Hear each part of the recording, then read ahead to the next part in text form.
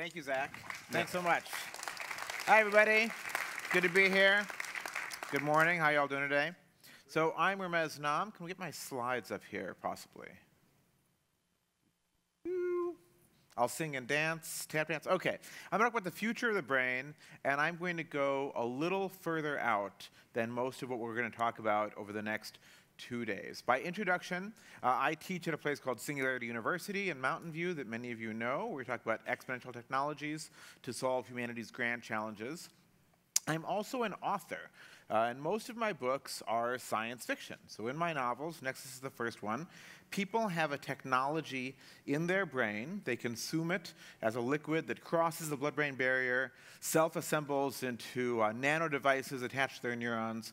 And with this technology, it can form sort of a Wi-Fi link from person to person if they both have it. So with that, people can share what they're seeing, what they're feeling, what they're smelling, their thoughts, their memories, their emotions. Now, this sort of technological telepathy is probably not a new idea to any of you. You're an educated crowd. I'm sure it's especially not a new idea if you're well-versed in current American philosophy, such as the great philosopher Keanu Reeves, who famously said, when the computer downloaded information into his brain, "I know Kung Fu." Right?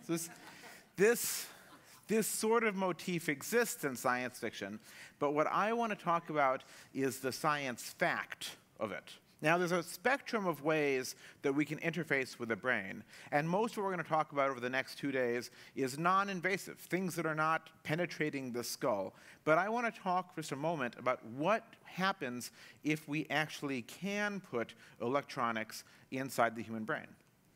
And this is no longer science fiction. It's happening, or at least with a peripheral nervous system in this case.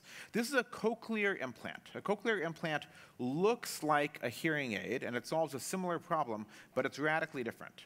The way that a hearing aid works is it picks up noise from the ambient environment, it cleans up that noise, and then it rebroadcasts it as more noise into the inner ear. Noise is vibrations in airwaves. And inside the ear, hair cells in the inner ear vibrate when they get those vibrations in the air, and that causes a nerve signal that goes to your brain, and then you perceive it.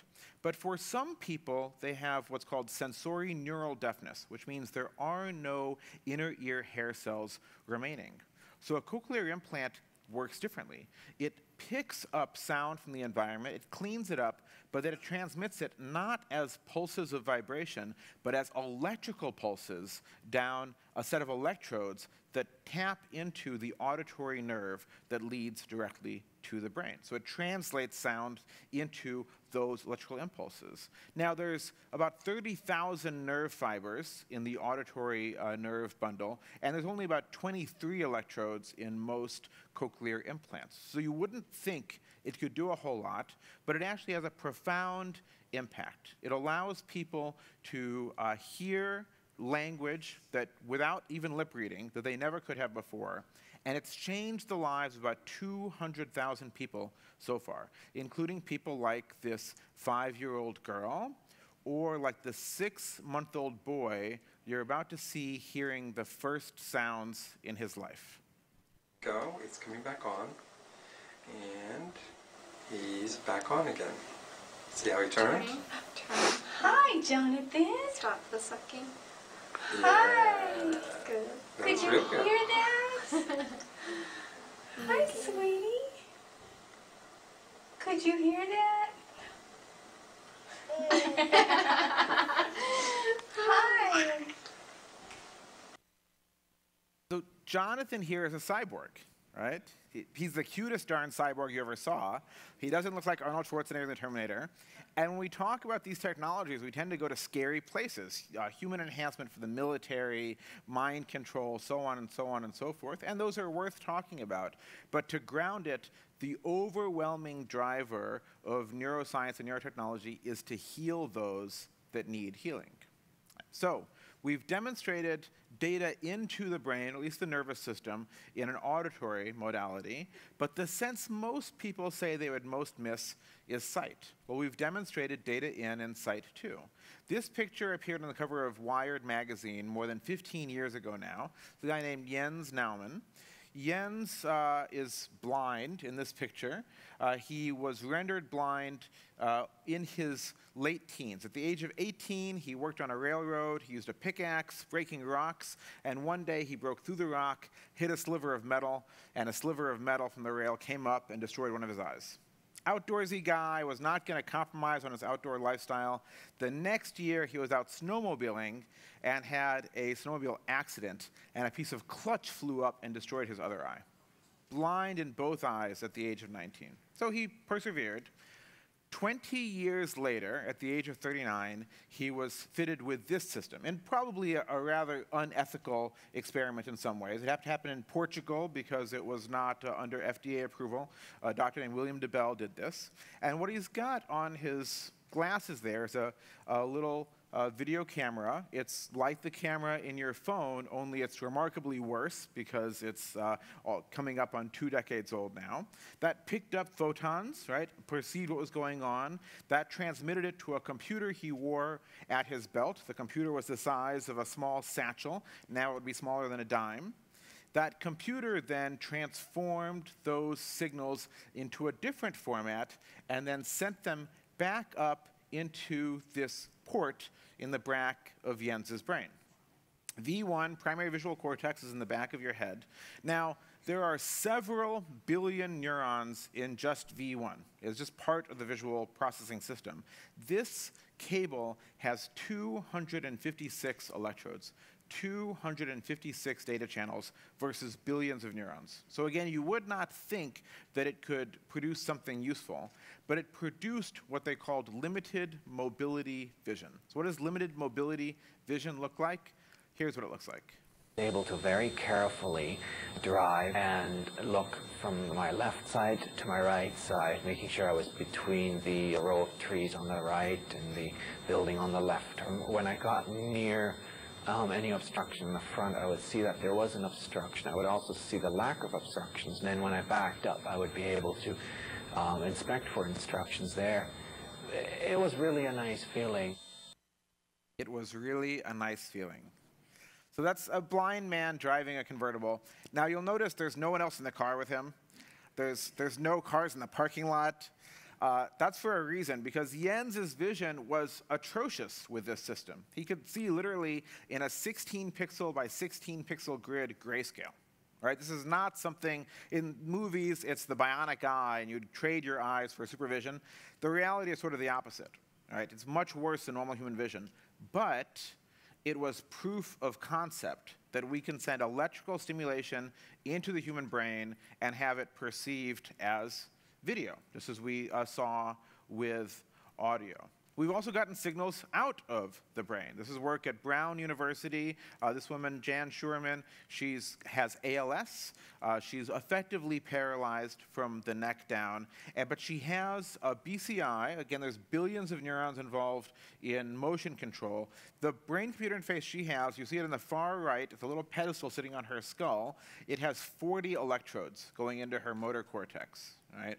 And with that, she is able to control this multi-axis robot arm. Now, it turns out motivation is very important in training people to use systems like this. So you see the grad student taunting her with a piece of chocolate there. She's not being taunted, actually. She chose this as one of the tasks she really wanted to be able to do, was feed herself chocolate. And with enough motivation and the right technology, people can do that. Other patients have chosen a cup of coffee as the first thing they really wanted to pull off. So we've seen data in and now data out of the human brain. But we're not just sensation and motion. This is data back in, by the way. DARPA now has funded work on arms like this that also send sensation information back into the subject's brain so that they can sense how hard they're pushing on something, what they're squeezing, and so on. But we are more than just motor control and sensation, right? We have these higher functions that make us human as well. Things like memory. Who knows what movie this is from? Memento, very good. Who knows the name of the actor? Guy Pearce, excellent. Well, let's see if we can go 3 for 3. Who knows the name of the character? That's always a tough one. Lenny. So Guy Pearce plays Lenny. Have you all seen the film?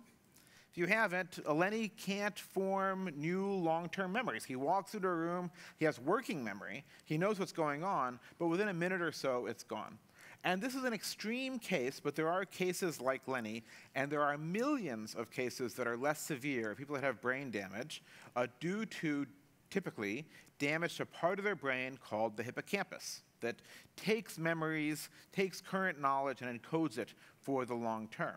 Now, we would like to help these people, most of them victims or subjects of traumatic brain injury, falls, motorcycle accidents, so on. We'd like to help them. So at University of Southern California, a team under the leadership of Theodore Berger has created a hippocampus chip. What they've done is they've taken the structure of the hippocampus, the wiring, if you will, of neurons in that area, and they've engaged in a form of biomimicry. The hippocampus chip effectively mimics the circuit layout of the hippocampus itself.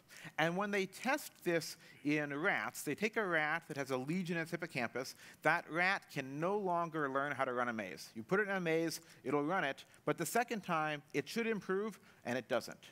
So they put this chip in, they sort of bypass that area of the brain, and then the rat can learn again. What they see in the experiments is the rat can learn how to run the maze that normally it couldn't. But it's more than that because they get some special superpowers out of this. Rats live maybe 3 years at the maximum. So if you take a rat, have it run a maze, normally the second time it'll be faster and faster. If it runs it a year later, it will have forgotten most of it. That's a third of its life. 30 years have passed. If you take a rat, have it run the maze, and record all that data to the hippocampus chip, and then a year later, you play back that data, it runs the maze like it had just run it seconds ago. They have learned, in a sense, to record memories. Right? Now, how many of you have heard of Kernel, Brian Johnson's company? Brian Johnson, entrepreneur, he sold Braintree for $800 million to PayPal. He believes that to keep up with AI, we have to engage in human augmentation of human intelligence. So one of the things that Brian has done with this company, just announced a few months ago, is he has licensed this technology to be one of the basis of the future kernel products that he hopes to bring to market. That's a real moonshot, but we see people now working on using this technology to augment our intelligence. And there's reasons to believe that we can. These macaques have been trained on basically a monkey IQ test, if you will. It's a pick and match test. They also have a chip inside their brains, in their prefrontal cortex, where we do a lot of our pattern matching activity. And that chip watches as they play this game. This IQ test is a set of images that they have to remember, and then a high-speed barrage of more images. They have to pick out just the right ones in this high-speed barrage and not the wrong ones. It's a very challenging test, even for humans. The monkeys play this game, take this test, and the chip learns what their brain activity looks like on a right answer versus a wrong answer. It learns that pattern. Okay? Then the monkeys have their performance on the test impaired. It's impaired by giving them large doses of cocaine.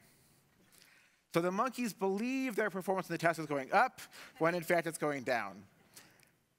Then the chip is switched into an active mode. In the active mode, it can intervene when it believes they're about to get a wrong answer. And when it does so, it rescues the performance of these monkeys. It restores their function back to normal, even when they're impaired. And more so, if you use this technology in a monkey that is not currently impaired, on a 100-point scale, it boosts their performance in this test by about 10 points. So obviously this will lead to the planet of the super intelligent apes. Or maybe not, because there are challenges when we're talking about this stuff that we'll get to in a moment. I believe, though, that the long-term biggest benefit of this will actually be not in enhancement directly, but in communication. That's the theme of my novels, and I think of that for a reason. When we think about computing, it used to be used to calculate artillery tables or word process or so on, and we do all of that. But the way that computing has really changed the world is through these devices that let us connect with each other. And we see that potential as well. At Wake Forest University, Sam Deadweiler and colleagues performed this experiment. They have 2 monkeys in separate soundproofed rooms, and they each have an electrode in their auditory cortex that controls hearing and sound. And when they play a sound for one monkey, they find that the other monkey can hear and recognize that sound. And digital telepathy, if you will. Or this study. This is a work by Miguel Nicolelis, one of the most famous researchers in the field. Nicolelis has 2 rats in separate but identical cages. And in these cages, a series of lights flash, and if the rat does the right thing and pulls the right lever, it gets a treat. One rat gets trained on how to do this, and it gets the treat all the time. The other rat's never trained, just doesn't really know what's going on. But they both have implants in their motor cortex that controls their paws moving. And when they connect those implants together, then suddenly the rat that's never been trained starts to pull the right lever. Not all the time, but about 70% of the time. Better than chance. That's cool. What's even cooler is where these rats are, because one of them is in Nicolelis' lab at Duke University in North Carolina. The other is in his other lab in Sao Paulo, Brazil. Because once you can make the activity of the brain digital, you can do with it anything that you can do with digital information. So the last of these, that I think is perhaps the most evocative, is that work I told you about rats learning to navigate a maze and the hippocampus chip allowing them to store that information. Well, they went on in Berger's lab to try out a new experiment, which was what happens if you have a second rat that also has a hippocampus chip that doesn't run the maze, but the data flows from the rat that does to the ones that doesn't. The rat that doesn't run the maze now can run the maze as if it has run it before. Maybe not quite that well, but well better than it could with no training whatsoever. So effectively, these rats are saying, I know, okay, a little ways from that still, in a very, very small way. And again, when we're talking about this technology actually in your brain, there are some real challenges we have to think about. For instance, this is your brain. Who here is excited about voluntary brain surgery? Okay, that's consent, sir. Thank you very much. You'll be contacted as a subject. Who's excited now? This is what an electrode array looks like. Now, this is an intentionally scary picture. This is blown up quite a lot. You see the 2 millimeter mark up there. This is what it looks like. But even so, even at this tiny size of 2 millimeters, the very brain areas we want to either stimulate or get data out of are being traumatized by the insertion of these electrodes. There's a chance of bleeding. There's a chance of serious complications. And even if there's not, you are damaging the very tissue you want to interface with. Right? So this is a problem. Now, people are working on various ways to improve this. The most sophisticated invasive brain interface to date has had 256 electrodes. At DARPA, my friend Phil Alvelda, who's been there for the last 2 years, has been leading a program with the goal of getting to implanted interfaces that don't penetrate and that can talk to 1 million neurons at a time. Right? And DARPA is pursuing this primarily to help heal people that have had a brain injury. But it opens up a whole raft of applications, because the more granularity of data you can get, the more sophisticated the things you can do could be. Jens, the blind guy, instead of having a 16 by 16 pixel grid, could have a 1,000 by 1,000 pixel grid. And then you have vision sort of approaching the level of human vision, for instance. And that's not the only effort going on. At Berkeley, Michel Maherbitz and team have a concept and are now working to implement something called neural dust. Neural dust, instead of electrodes, would use tiny, tiny motes that are sprinkled across the surface of the brain that then communicate via ultrasound, both to get power and to send data to a base station, if you will, outside the brain. This is the closest thing to sort of my concept of Nexus that I've seen. Or at UPenn, Pitt and Rogers have what they call a conformal interface. This is a set of electrodes on a substrate of silk. They need a small incision in the brain. They then spread this out remotely on top of the structure, and it melts onto the surface of the cortex without causing it damage. And they've tested this in rats now and found it working quite well.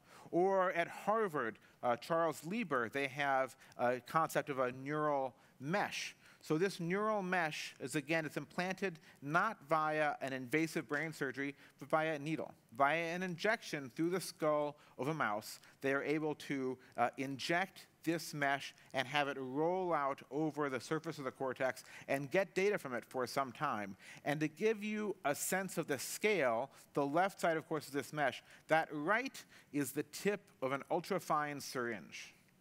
Right, that's the scale we're talking about.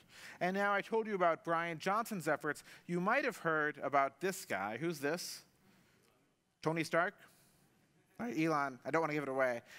So Elon now is talking about, can we make this sort of thing real? He's saying creating a neural lace is the thing that really matters for humans to achieve symbiosis with machines. He basically has the same concern that Brian Johnson does, that to keep up with AI, we need to augment ourselves in some way. The neural lace, by the way, is a concept from the science fiction of Ian M. Banks, an amazing author.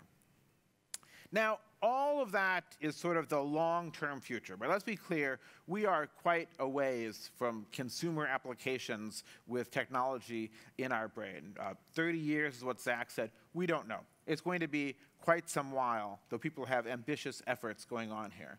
But even when we roll it back to the non-invasive technologies, I see a continuum. I see that what we're working on, what we're talking about here, what we have in the expo, is on a path towards these same sorts of implications. Because we have ways to get data out of the brain with technologies like EEG, for instance, and we've used that to let people remotely control or guide a wheelchair that they're in. Or we've used that to monitor their learning rate, or their emotional state, or to get insight into their mental health, or are they about to get an epileptic seizure, right? We've even gone more granular than that. In this experiment, subjects were put inside an fMRI, a non-invasive brain scanner. They were shown a set of video clips, and a machine learning algorithm tried to match that to a set of fuzzed out clips that it had. And while it's very, very far from perfect, you can see that without anything in the brain, this algorithm using fMRI data was able to roughly tell what sort of thing they're looking at. Now, this is big, expensive hardware, but it's evocative. And it's not just the hardware that improves, the software improves. The latest versions of the algorithms they have on this team can tell what letter of the alphabet you're looking at, if you look at it for long enough, and if you're willing to sit inside their fMRI. Right? And we sent data bidirectionally. So at the University of Washington, near my home in Seattle, these guys, Rajesh Rao and Andrea Stocco, two professors, did this experiment. They're in separate rooms across campus, about a mile apart, and they're playing a video game. But they're not playing head-to-head, nor they're playing cooperative. They're playing single player.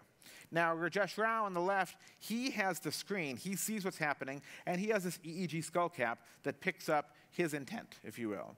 Andrea Stocco on the right does not have a screen.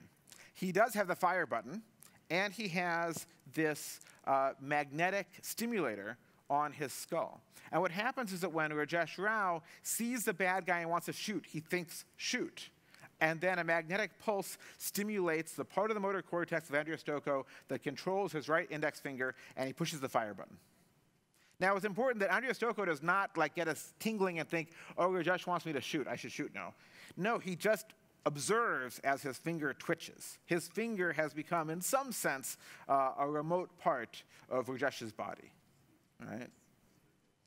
And we have various ways to modulate the function of the brain. People use transcranial direct current stimulation now. Still in its infancy, the data is a bit contradictory, but in some cases we've seen accelerated learning, improved math skills. The military is looking at it for improving the learning rate of snipers or improving the performance of drone operators, and you can imagine the civilian applications. Or even less mature is transcranial magnetic stimulation that has shown some promise for controlling pain, reducing depression.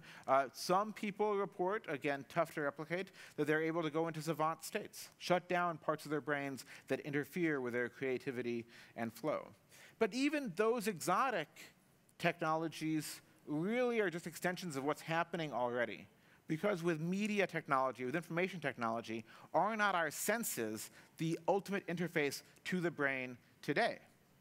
And so when we look at what's happening with neurogaming, with the ability to improve people's cognitive function through brain games, with the ability to modulate what we see and hear and perceive to overcome traumas or phobias. And when we think about this, what we should think about is that the VR gear we have out there is not the VR or AR or media gear of the future, because it will shrink. It will become untethered. It will become longer lasting and lighter and higher resolution and higher fidelity in every way. It may eventually shrink so much that it's indistinguishable from part of our body. We have work happening in those directions. In fact, I think it's extremely likely. So what if we succeed in all of this? What if, through some combination of the non-invasive technology and perhaps one day the invasive, we really gain a higher ability to modulate the function of the brain? Well, there's obvious upsides. People who are paralyzed will be able to walk, move again. People with traumatic brain injuries will recover. People with more subtle challenges, whether it's depression or anxiety or OCD, epilepsy, who will be able to function more normally, an uplifting of our mental health. Accelerated learning, as Zach said. What if we can accelerate learning, not just for a few, but upend our educational system? What if we can produce more Einsteins, more Edisons, more Elon Musks? What does that do? And for the ability to upgrade our intelligence, not just to peak human performance, but perhaps to beyond peak human performance. We know there's a huge drive for that, because people spend billions of dollars today already on technology or advice that has only a marginal impact. And if we could have a really marked, significant impact, this would be an incredible domain commercially and for its effect on the world. But these technologies and these changes, this ability to control ourselves and define ourselves, will raise questions. People will start asking, what is our place in the universe? What does it mean to be human if I have these new abilities? Who am I? What is my identity if I can use neurotechnology to change myself? Is my identity fixed? Is it fluid? What does this mean? What is the future of conformity versus individuality? If neurotechnology can change people or sculpt them, will we see more pressure to conform and the application of neurotechnology to force people to conform, subtly or not so subtly? Is that what happens with ADHD treatment in schools? You can look at it either way. Or will the ability to modulate our brains lead to more ability to be individuals, people being willing to do more outlandish things or to express who they are because they have this technological augmentation of their ability? What does it mean for the concept of justice? If we can explain why someone did something, and we can see there was a phenomenon of their brain, are they still guilty? Will we view guilt the same way if we see, oh, it was this dysfunction in this part of the brain that caused this? Would that be a positive thing for society if we viewed this as an illness to get over? Or would softer abilities to change people lead to a sort of soft tyranny, where someone might not be sentenced to jail, but they might be sentenced to re-education via brain tech? Soft technologies like trackers, for instance, make it easier, perhaps more socially acceptable, to punish people we might not have punished. And what about competitive pressures? In our high-performance, high-stress jobs, will we feel the pressure to use neurotech to augment ourselves or be left behind? And what if that has some negative side effects, right? But perhaps the biggest of these, I think, in the modern era, is that of equality versus inequality, the haves and the have-nots. And whenever we talk about human augmentation, this comes up, because there is a consistent dystopian trope in fiction that any human augmentation technology will be exclusively that of the rich, who will then use it to get further and further ahead, augment themselves more and more, and lead almost to speciation, right? While the poor get left behind. Now, I, though, don't think that's the likely outcome. I take heart because we can look at the technology that augments us most today, which is this technology in all of our pockets. And this was once thought of the same way. Anyone remember this movie? Wall Street, Gordon Gekko, Greed is Good. About as villainous a billionaire as you can imagine on the screen. And yet, here is Gordon Gekko's phone. This is a Motorola Dynatac. This is a real product. It cost about $5,000. It had shitty reception. I think the charge time was 12 hours is what it took to charge it, and then it held charge for about half an hour. Right? And it couldn't play Candy Crush or take selfies or Snapchat or any of that. That was the image of a mobile phone owner 20 years ago. This is the median mobile phone owner today. This is a farmer in Bangladesh, right? There are now more people with mobile phones in Africa than North America or Europe. By next year, we project 500 million, not just feature phones, but smartphones in India, right? Almost twice the adult population of the US. To illustrate this more, I went to the University of Illinois, Urbana-Champaign. That's ILIAC, the world's second digital computer. It filled a room larger than this. It weighed tens of tons. It took megawatts of power. And yet that phone is billions of times more powerful. If you wanted to build something with a smartphone's power using ILIAC technology, it would cost you about $100 trillion. It'd also be bigger than the Bay Area and consume all the electricity of the state of California, and it still couldn't play Candy Crush. So that's what we should think of. Whatever technology costs $100 trillion today in neurotech may well cost a few $100 in generations to come. The cost of computing goes to zero, and so I think the cost of neurotech will go to zero as well. And that means it will be widely disseminated. In fact, Michelangelo predicted this would happen.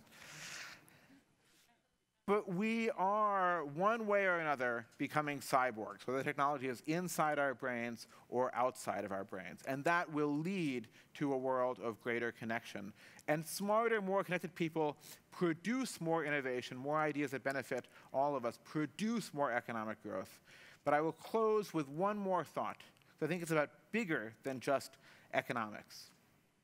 The science-fictional view of information technology has almost always been dystopian. 1984, the evil state will use information technology to brainwash and oppress us. Yet in this generation, what we've actually seen is that information technology has led to an outgrowth of empathy. Anger, yes, sectarianism, yes, but more than that, it's led to a world of largely greater tolerance. Right? More acceptance of things we did not accept before. And you can trace this directly to a greater ability of people to communicate. When I look at history, I see that every step forward in civil rights has been facilitated by new technology. Technology has allowed us to hear voices and see faces that were once marginalized, to recognize them as human as well. Technology now is on the verge of also allowing us to modulate ourselves and seek things that we want, which include tranquility. Technology has made it possible to literally see out of the eyes of others. Well, actually, that's been figurative for a long time, but it may well become actual in the coming years, whether through VR and AR or direct implants in our brains. So I'm hopeful that if we use it right and develop it right, that technology of this sort, neurotechnology, can actually lead us to a world of more compassion and more empathy. And I hope that all of you will join me in trying to make that happen. Thank you very much.